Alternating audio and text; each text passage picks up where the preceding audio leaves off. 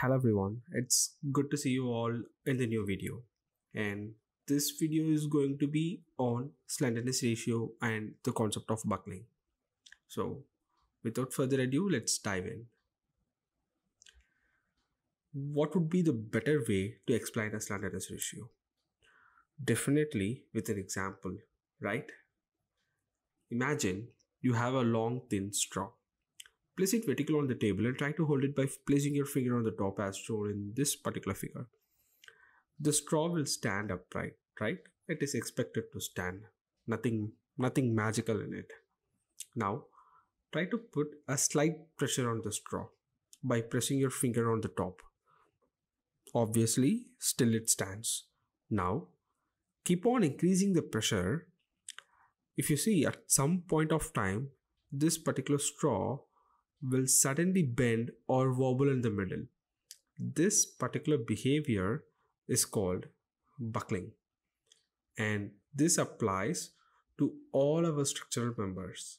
Buckling is a phenomenon where our member suddenly fails by bending on the sideways, either along this side or along this side, along its longitudinal axis. Now I consider we are somewhere near to understand what is happening.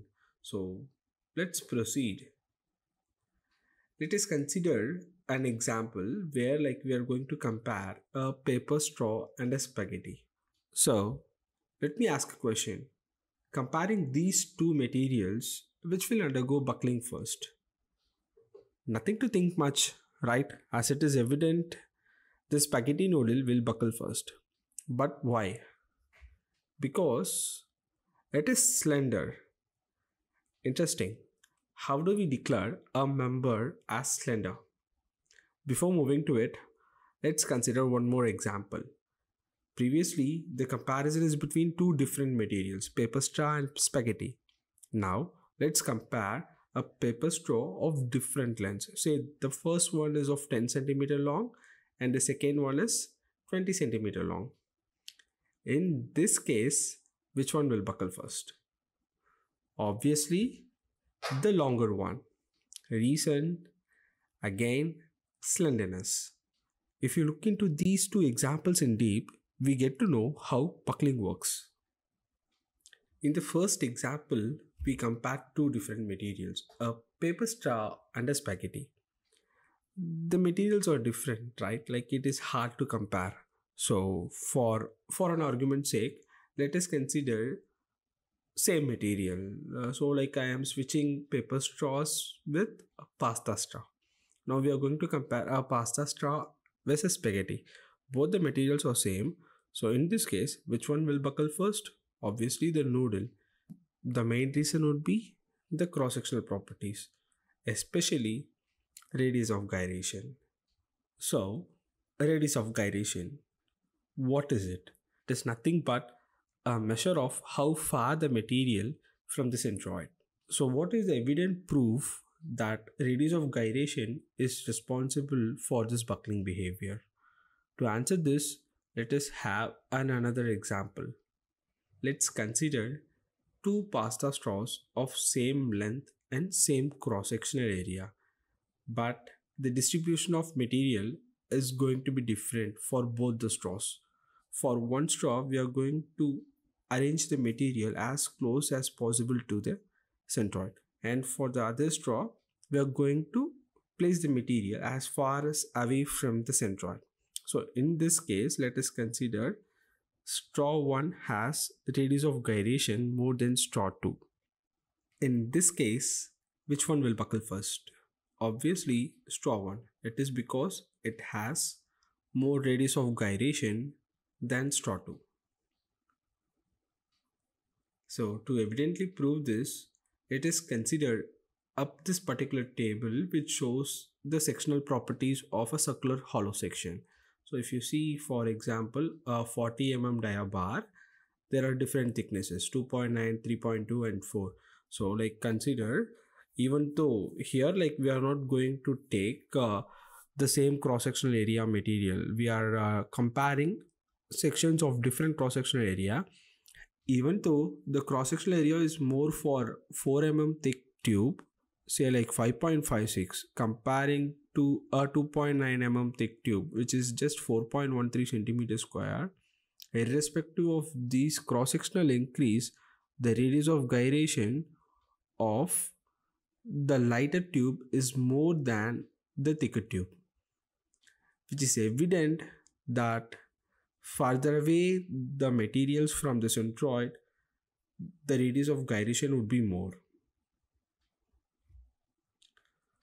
So that's all about our first example comparing a straw with a spaghetti noodle. Now let's move on to the second example where we compare two paper straws of different length. Getting to the first question, which one will buckle first? Obviously the 20 centimeter long paper straw will buckle first. It is because the longer one is slender and subjected to wobble in the middle so easily. But why this happens? As we mentioned earlier, buckling is simply bending sideways, right? Since we have more length, we have more room for bending in the longer straw than the shorter one. So, on the whole, longer the member, it is more prone to buckling. Being this said, let's move on to the slenderness ratio.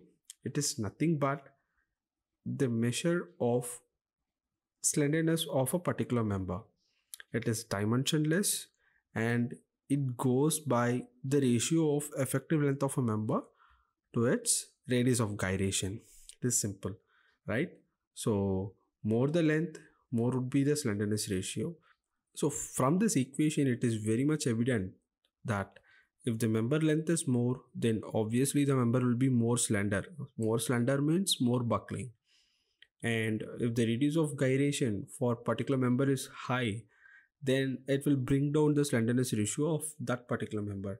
So in the tabular form where we have seen here, if we consider a section 40 mm dia of 4 mm and 2.9 mm, this particular 2.9 mm tube will withstand more buckling than a 4 mm tube simply because of radius of gyration. And finally, how would you improve the member strength against buckling?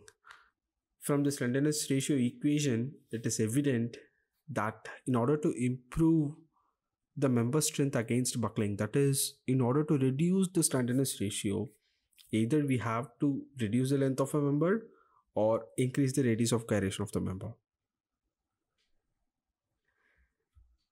And that's all for this video, and we'll catch you guys with a more interesting and intriguing topic.